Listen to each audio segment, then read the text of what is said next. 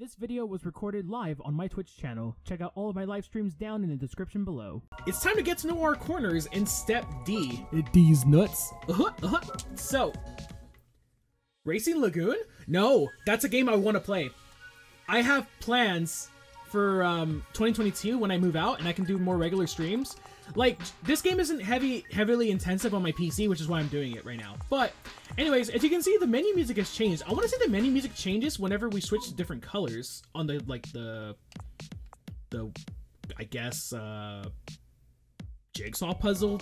That's what it reminds me of. So we're going to get to know our corners by first experiencing a banked corner with a BMW M3 at high speed ring.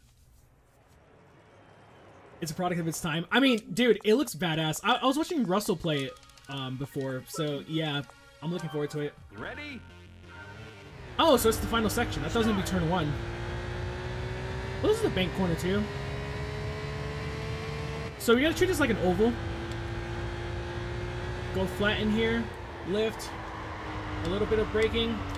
Unfortunately, slid a little bit of a slide job, but that shouldn't hurt or run too much.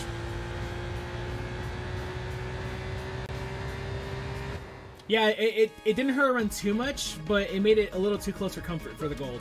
Just a little bit too close for comfort. There's our 56K. Let's go to the next challenge and see what next corner we get to know. This is an exam that I remember struggling with in the original playthrough that I didn't finish. Yo, Paulo, what's up? But holy shit, I wish this was in Gran Turismo 4 because this is an awesome exam. D2 driving through a box-shaped corner, turn 1 of New York with a Dodge Charger Super B. Ready? I know sometime in 2022 I'm gonna be visiting New York.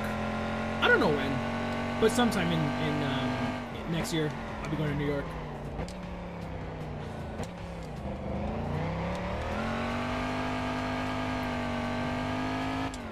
Quite a bit of wheel spin, but definitely a much better exit. Yep, gold. Boom, got it down.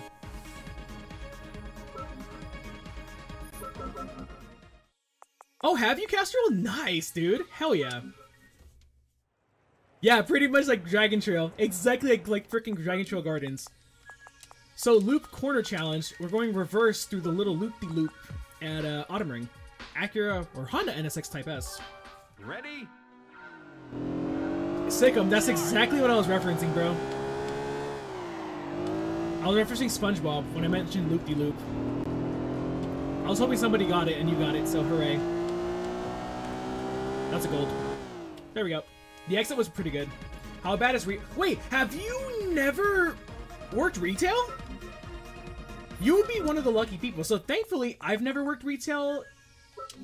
You're a fan of doing the sponge. I've never worked retail for like a big corporation or anything. I've worked for like a mom and pop video game store, but dude, retail is hell, bro.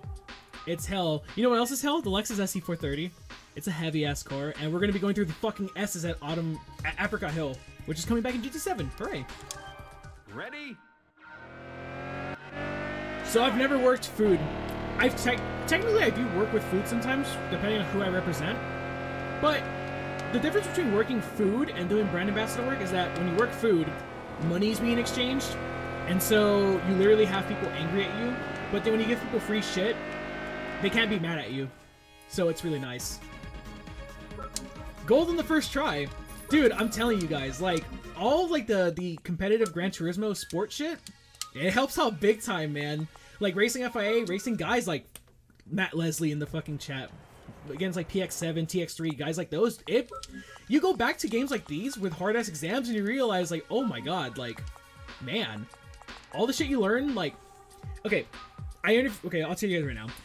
D5 experienced incline banks. Ready? So, for a project for school, I interviewed Keenan, Mr. Arrow HD, and he said it best. Anything in life, you never know what you can use and apply it later on.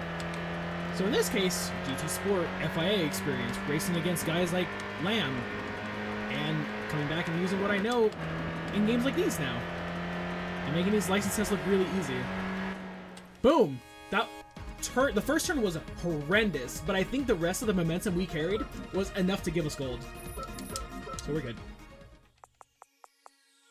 Yeah, Dodge Lamb. Yeah, him. Dude, I don't think, I don't know if it's the worst car ever, honestly, man. I really don't know. So D6, the final exam for the D section, is, this left-hander at, Shaw Mountain. Yeah, I'm cheating. How did you know? I'm cheating on my wife, bro. Actually, I don't have a wife. I'm single. For how long? Who knows? I mean, what?